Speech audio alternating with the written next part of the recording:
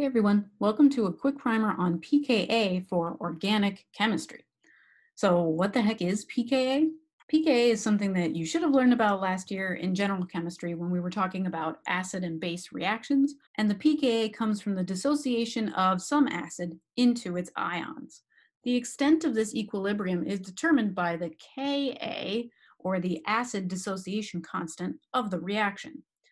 When we talked about pKa in Gen Chem, we often talked about that in the context of looking at different points on the titration curve.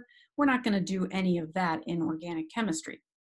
What we're going to use it for is a comparison point, because we could give you a variety of different acids, say HCl, H2SO4, or some kind of H bonded to an R group that represents an organic acid.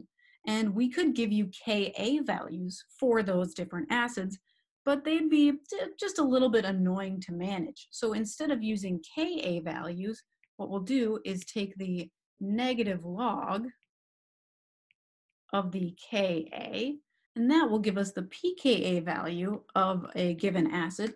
And those are usually closer to nice whole round numbers than Ka values are. They're just a little bit easier to read and remember.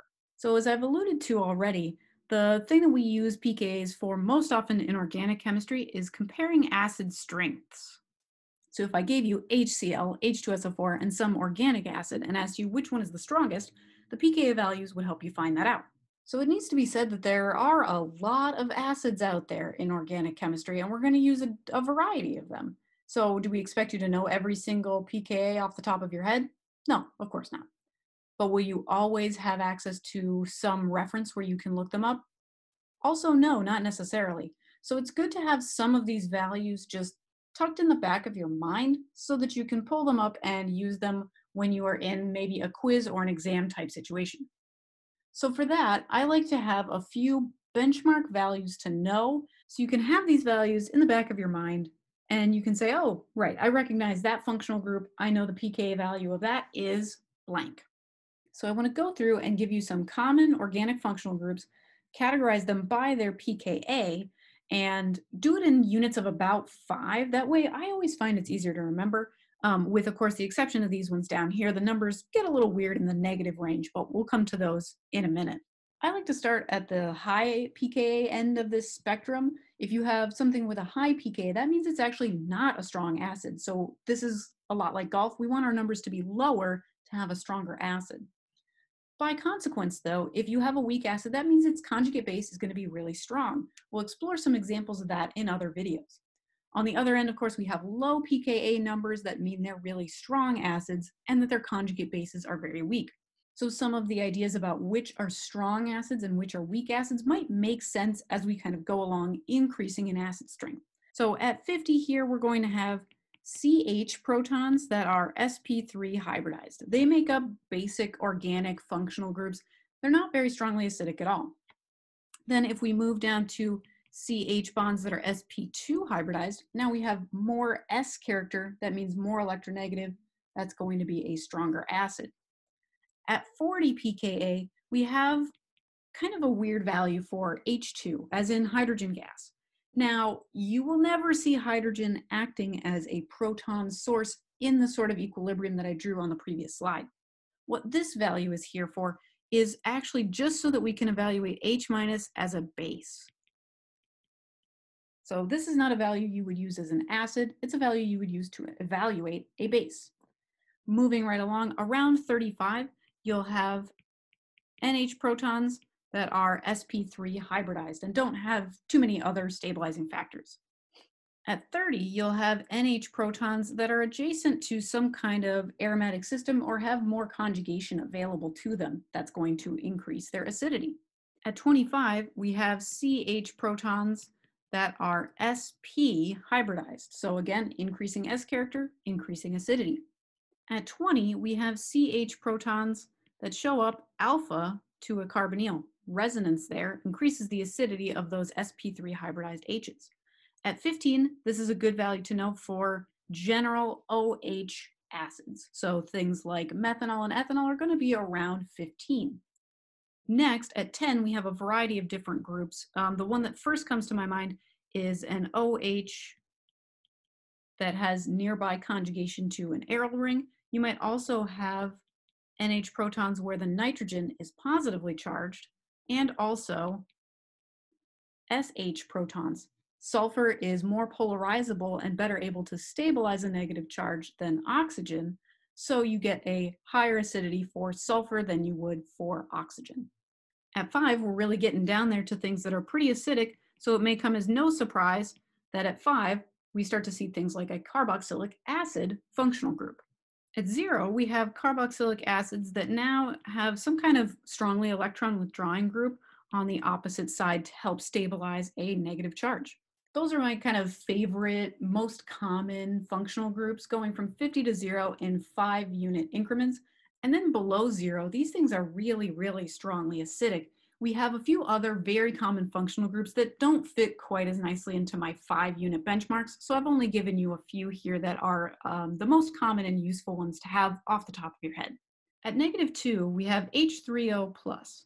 So that is just protonated water. We'll see that a lot as something that we'll do acidic workups with, so it's good to know that the pKa of that is around -2. At -3, we have H2SO4. That's going to be a common reaction acid that we use. At -4, we have a protonated carbonyl. That's pretty strongly acidic. It'll help us to have this value in mind when we go to carbonyl chemistry in the second semester. And then coming in at -8 to 10, really, really strong acids are some of our favorite inorganic acids like HCl, HBr, or HI. So those are -8, -9, and -10 respectively. Those are my favorite benchmark values that I would recommend committing to memory so that you have them in the back of your mind. You can pull them out, and then if you have exactly these acids, you know it's pKa.